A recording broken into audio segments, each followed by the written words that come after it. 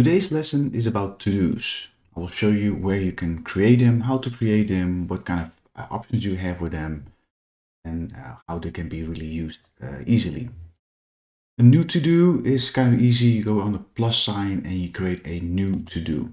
That's basically the generic place, and that will give you a good identification where I can get to anything. As you can see here, it says the company name, but it looks for an opportunity and a ticket.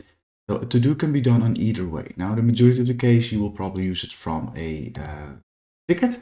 So we're gonna see what we can find over there. We have to create a, we have to use a client. And I'm not going to fill out right now anything. I'm going to see if I can find a ticket, an open ticket in a system that I can use.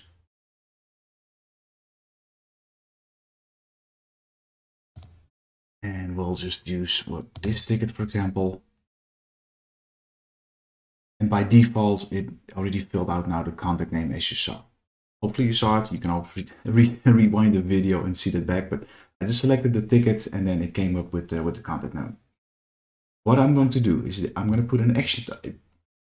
And I'm going to choose one of these ones. Now there's a couple of more you can add to these ones.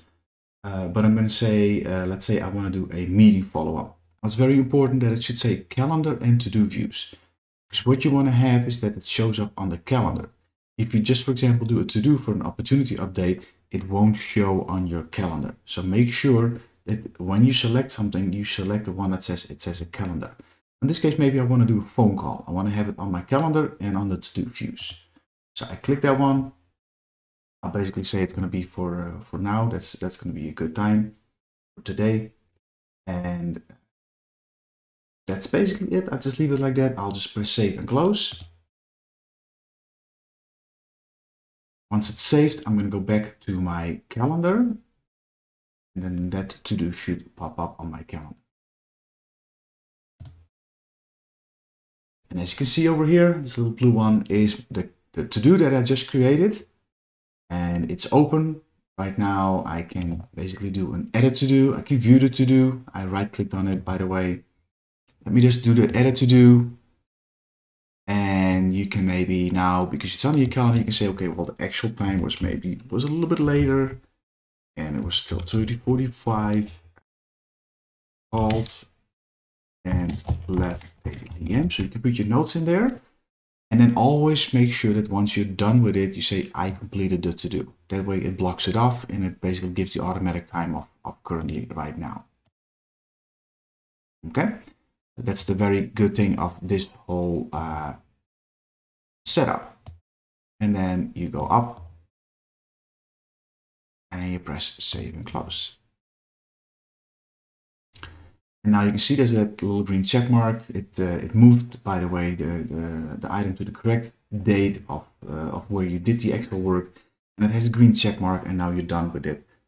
Make sure that whenever you do a to-do, it's a good reminder on your calendar. It's not like a service call. Service call is being explained in other items. But this is a good way of adding something on your calendar and having a follow-up. Again, this is also another way. Once you're on your calendar, you can also create another new to-do right away from here. Right-clicking in the space where you want to be, and it will open up a new page. Let's see if I can also do it the same way on a opportunity. Let's see if there's an opportunity in the system. Right now, there's no opportunity in the system. That would mean I have to create one, which doesn't give me an option from here. But you can also create a to-do on an opportunity. And that's, of course, much more handy for the sales guys within you. There's also the way of doing a notification. Making sure that you let somebody know that you created the to-do. Somebody asks you, hey, can you call that particular client or follow up? You do it, client is not there. Then you basically say, okay, I give a quick notification. To the particular person, A, maybe that you created that to do, so the person knows that you have it scheduled, and B, once you have a resolution or you have a follow-up, then also the person can be notified what it's been done. Make sure that you have the proper settings. You say, okay, it was, for example, you could do under resources, also easy. Maybe you can even do the whole technicians work group by selecting it here. Notification template, that's the default template. Maybe you have already created one internally that has a nicer layout. And you can use that one as well. And in the end, you press the save and close. The easy thing too is of these kind of to-dos is like you see over here, I hover over it and the little movement button comes up. And this way I can still move it to another day. Of course, it asks me to change the day. It's basically rescheduling the service call and it's been moved. Now, although it was a completed one, technically you should not be able to move it. But I just wanted to show you that there's still a possibility to easily drag and drop it to this particular time. Instead of going in there and adding it manually, you can drag it to the correct day and the correct time to reflect when it actually did happen. I think this is a good introduction in to-dos. Play with it. It's a very handy feature. There's even, once you do items, there's even items where you can have a recurring new to-do easily scheduled from it. And that way you keep momentum on stuff and things don't fall through the crack because it will pop up on your calendar. In workflow rules, we can even show you separately that there's also an automatic way of scheduling them. But that will be handled in the workflow rules.